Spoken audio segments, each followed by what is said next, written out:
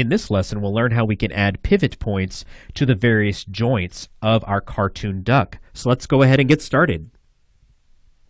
All right, so now that we have our hierarchy arrangements in place over here in the layers section of our timeline view, we can now begin adding pivot points to all the major joints of our cartoon duck. So again, we have this duck that we've designed and created, breaking him up into separate pieces. We now want to be able to move these individual body parts around their respective joints, and placing pivots will allow us to do that. The pivot tool is really one way of allowing us to achieve this here in Toon Boom Harmony, as well as Animate and Animate Pro. So with that said, let's go ahead and switch to our drawing view.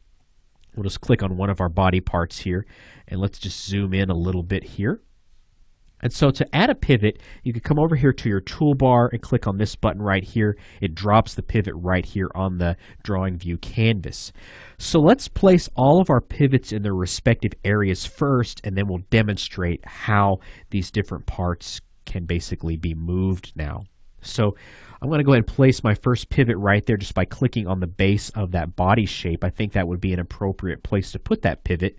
We'll go ahead now and place a pivot for the head. So I want the head and all of its facial attributes to rotate around this part of the neck, which I have designed to be extended up and hidden behind the head.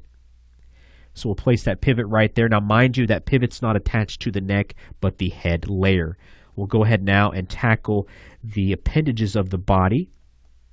So basically clicking on each one of these different layers that makes up a different body part. And if you want to zoom in, you can, to really kind of place that pivot exactly where you want it to be. Okay, we'll go ahead and do the opposite leg here. So you can see how quickly and easily we can basically drop in these different joints here, and we can always come back and adjust them at any time, especially once we start moving around these different body parts if they're not looking right. We'll go ahead now and tackle the arms as well. I want that upper arm to rotate right around there at the shoulder area, and then I want to go ahead and make sure I get this pivot just right for the lower arm where it meets the upper arm, and then of course the hand as well. Okay, and then we'll go ahead and finish out with that opposite arm, arm number 1. We'll go ahead and expand that there in our layers section. And then a pivot for the hand. Okay, excellent. Let's go ahead and zoom out here.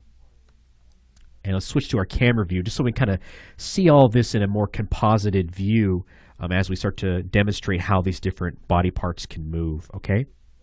So basically we can click on any one of our layers in here. We're going to use our transform tool. And so since I clicked on upper arm 2, it's selecting everything because, again, we have that hierarchy arrangement. So I can come down here to the corner of the selection in any corner, and we're given the option to rotate. You can see how that whole entire arm is rotating in front of the legs, mind you, because in the previous lesson, if you recall, we adjusted the Z depth. So if at this point you're still running into any body parts that are rotating behind another and it looks funky, jump back into your data view and kind of see if you can adjust that Z depth at all. Okay, and let's go ahead and kind of demonstrate how that forearm also rotates. So I'm going to rotate that over a little bit, and then let's go ahead and kind of see how that looks. And so you can see just how nice and clean that looks as a form right there. The upper arm and the forearm don't feel like separate pieces, and that's thanks to that invisible line that we added when we were drawing our line work for the different pieces that make up not only the arms, but also the legs as well. So we can demonstrate that on one of our legs here. So again, we can kind of rotate. And again, we can see that nice seamless form right there that we get where we have the line work basically coming around the perimeter of the upper and lower legs, and we don't have anything being cut off right there with an additional line. So again, just the really amazing tools that we have and the features we have here in Toon Boom allow us to do this. So really cool stuff. And we can also see how the head rotates as well. Again, I extended that neck upward so that when we do rotate the head, we don't have any missing information right there with the head. Let's finish out by talking about that drawing substitution that we created for that hand 2, okay? So we can rotate the hand as it is right now because we have that pivot in place. However, if we come to our library view and we switch out with that drawing substitution that we created and then try to rotate that hand, you can see that we didn't get the pivot set for that hand, okay? Now, what you could do is place this pivot on that new drawing substitution, right? But you may not get it exactly the same as you have for your other hand drawing, okay? So just switching in between those two, the pivot may not be perfectly consistent. So what you can do is go to your initial hand drawing, right-click on the cell, go to Copy Cells from Timeline, switch to that drawing substitution, right-click on that cell again, go to Paste Special. You're given a Paste Special dialog box, and you want to click on Update Drawing Pivot and click OK. So now that pivot will always be consistent substitutions when you're in here animating and you have multiple cells here in your timeline section of your timeline view.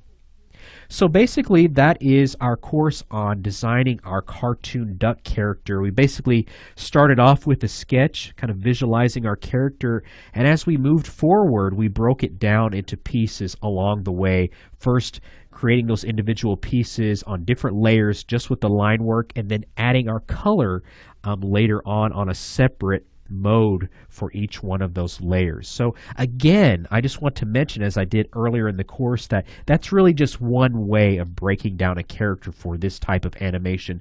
Some people feel more comfortable in sketching out their character, applying their line work all on one layer with their color, and then going in and breaking it up afterwards, cutting it apart, and then placing it on separate layers. So this is by no means the be-all, end-all way to break up a character.